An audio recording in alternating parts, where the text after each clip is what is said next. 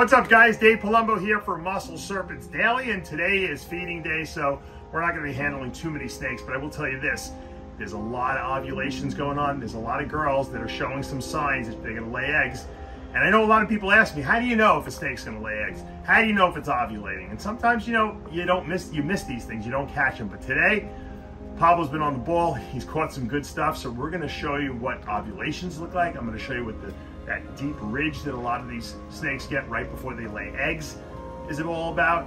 And you're going to see some cool stuff that we got. And that's what it's all about, because the breeding season is really, we're in the heart of it at this point.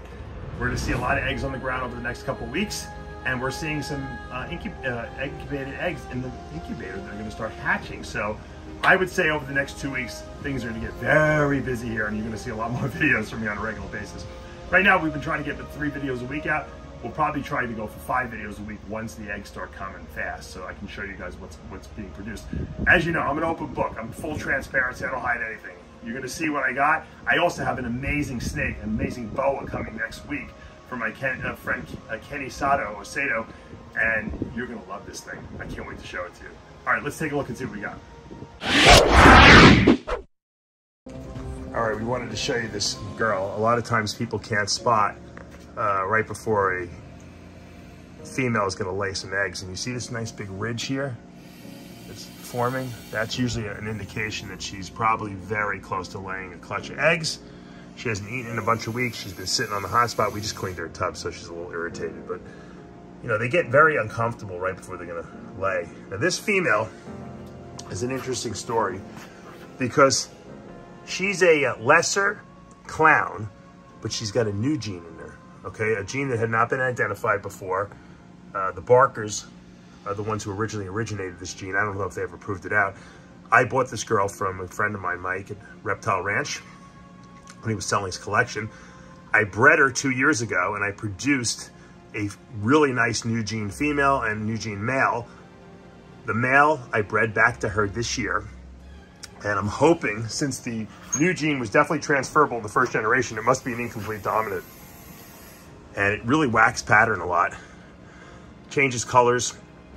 So I'm wondering that we might be able to hit on a super form of that gene, and maybe we can even name it once we have it. Lesser seems to work really well with it. The great thing is that the male that I bred to her, her son is a visual clown, so everything will be clown. Obviously, there's potential for a super lesser in here, which I really don't want to do, but I want to get that new gene into this so badly that I risked it. And I think that we're going to see something crazy. I'm hoping we're going to see a crazy super form of something that we've never seen before. I believe that the son, the father, was a lesser spot nose pastel new gene clown. We'll see. It's impossible for me to know at this point exactly what's going to happen until we get this clutch laid, and then obviously 60 days later we're going to get some eggs hatching. So fingers crossed on this girl. Let's see if Pablo's right. I think in the next week we're going to see some eggs. Now this is interesting because this girl is in the process of shedding, although she probably just has some stuck shed on her. She has a really big ovulation. I don't know if you could really see it here. I mean, this bulge is huge.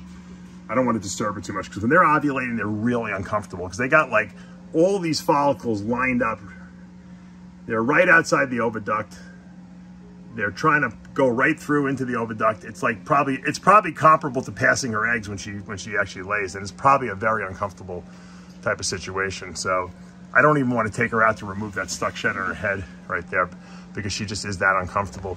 This is an interesting pairing too. This is a hypo-het pied female that I bred to my Orange Dream Ultramel pied that's het hypo. So we're going to produce hopefully some more Orange Dream hypopides, that everything will be het Ultramel. So that's the goal. Let's see what we got. We probably have, another 40 days or so before she actually lays something. So, but that's a nice ovulation right there. This girl is another behemoth. She's huge. This is Orange Dream Ultramel female that I have here. That's het cryptic. Produced her a bunch of years ago. She's just enormous. she's just, you can see she's uncomfortably big. Look at that belly.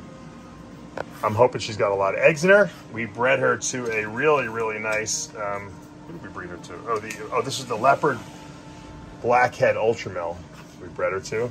So we're trying to, I'm not even worried about the cryptic at this point. I wanted to produce leopard blackhead orange dream ultra males. I just think they're going to be beautiful. I really do. And once again, I've told you this project is a great project because these snakes eat. This female is not that old. At 18 months, she produced her first litter clutch, and now she's 2 years in a row going to probably produce because they never stop eating. I don't know. They never, like a lot of ball pythons will go off food. She very rarely goes off food except right before she's going to, lay a clutch. So excited about this one. All right, this is what we love to see. Hugging that water bowl. Probably pre-ovulation here as well. Probably any day. She's enormous too. This was the female that kind of started it all for me that I got from Vin Russo. This is a pinstripe ultra male female that actually turned out that she was het cryptic without me knowing, and that's where I got cryptic into my ultra male projects from her. So we bred her again this year. She's I love pinstripe and ultra male. It looks so real. It's just a beautiful, beautiful combination. We bred her to a really interesting, we kind of went off topic, so to speak, on this one. We bred her to a banana cinnamon hurricane, possible Woma, that's 50% het clown. So if this boy proves out het clown, we should have 25% of the babies should be kryptons, because they would be that clown cryptic allelic combination. And then we're going to get some hurricane into that and some cinnamon, darken this stuff up a little bit here, and everything would be het ultra male. So it's kind of a weird combination, but I wanted to get hurricane into this whole project, so I thought that this would be a cool, just almost like a test run to see what we can do, and hopefully prove out that maybe that male is indeed het clown. Here's another really big girl. This is my Orange Dream Super Enchi red striped fire yellow belly female who produced some amazing babies this past season. We paired her up with a male from last year, which was an Enchi pinstripe, red stripe, yellow belly, orange dream. So as you can imagine, we're going to produce some crazy stuff. She's looking pretty thick. I see those scales stretching out pretty crazy. So I'm expecting probably a clutch from her very shortly. I think over the next 3 or 4 weeks, we're going to see a lot of eggs on the ground here. Here's one of my favorite females, GHI Mojave Banana Pastel. One of the first real good babies I ever produced.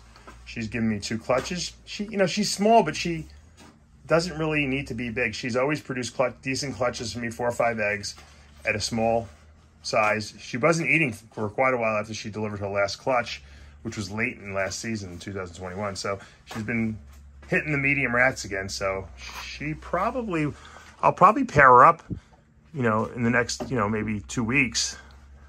She'll probably go late in the season again, but she always goes late. So, okay, look at this. This girl, when she was born, was purple. Now, obviously, because, ball pythons get a little yellow as they get older, some yellows came in there, but this used to all be purple. Really beautiful looking snake. All right, look at this yellow belly female. Sometimes it's cool just to have a single gene.